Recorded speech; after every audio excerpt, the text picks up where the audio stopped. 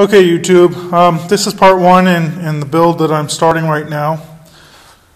Got a late nighter. Recorded some videos for you guys. You can't see that clock from over here. I don't know why I'm pointing it at it. It's 12:30 in the morning. But I'm getting started on doing this. I need to wrap this up by this weekend.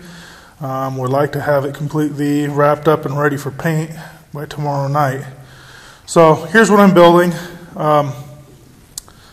This is basically a display for some bulletproof glass and, or bulletproof, blast proof glass that a company sells. I believe it's Armoured One or something like that. I'll put the link to their website in the description. It'll also be in the title as well, I think. Anyway, what this does is right here in this area, they're going to put in sheets of glass, and these will be what secures the glass into place. Obviously, the down tubes are to support it because this will collapse and fold up. It's not going to be exactly how this drawing is. There's going to be some casters, there's going to be some rubber feet, as well as some rubber stoppers on the back here so they can put it up against the wall and not have to worry about damaging things.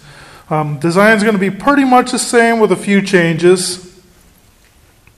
So, and mainly it's going to be to the down tubes. I'm going to do one solid tube versus the two. I'm not sure if I'm going to connect them or not. We'll see about that. I'm up in the air about the down tubes at this point. Tonight, what I'm going to try to do is get this bottom frame built, and this. You can see it better here. This Z-shaped frame built. I've got some 2-inch angle iron here. I don't know why I call it angle iron because it's steel, but 2-inch by 2-inch. And what I'm going to do is I'm going to set them up where they create that Z shape, and I'm going to weld them together. It's like that on the top as well as the bottom piece here. So I'm going to cut these lengths. I had to go inside and grab the drawing. I'm going to cut both of these. There's going to end up being 4 lengths of this. And then I'm going to start tacking those together. Then I'm going to cut the 2 shorter lengths and start tacking those together as well. Then I'm going to cut all 3 of these lengths here and try to get them tacked together.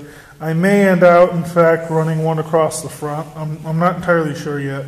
I've got some leeway with this design because this is actually another company's design that I'm trying to reproduce as best as possible while trying to keep the cost down, because mine's going to be made out of steel. This one's designed to be made out of aluminum.